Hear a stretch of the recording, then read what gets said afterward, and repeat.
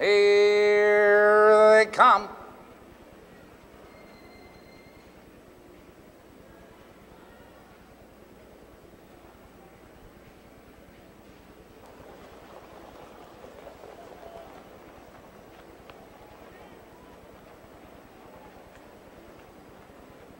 They're off.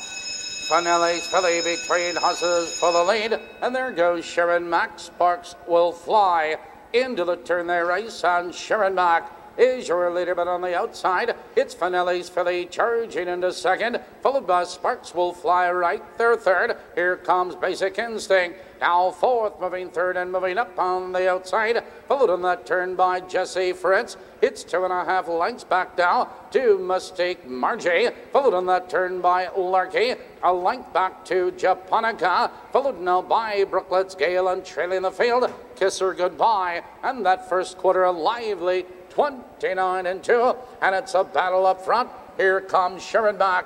Sharon Mack now powers on by. It's Basic Instinct in second, a length and a quarter, and to the outside Sparks will fly is on the move, and to the outside of us is Jesse Fritz. Finelli's filly is there, followed on the outside of us is Mistake Margie, racing by the half. 59-2, the race is half over. Sparks will fly now powers on by. It's Sharon Mack.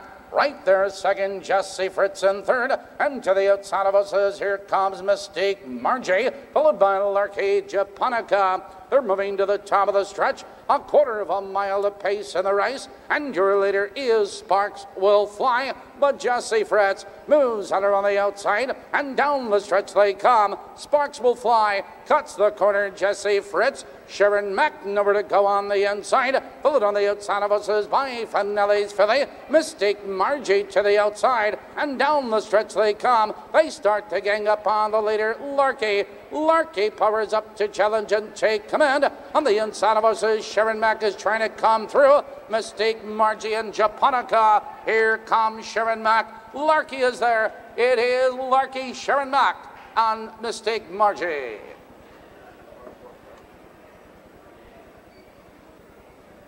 To three's rundown is 2-7-5, 3-4-1, 9, 10, 8, 6 on the bottom.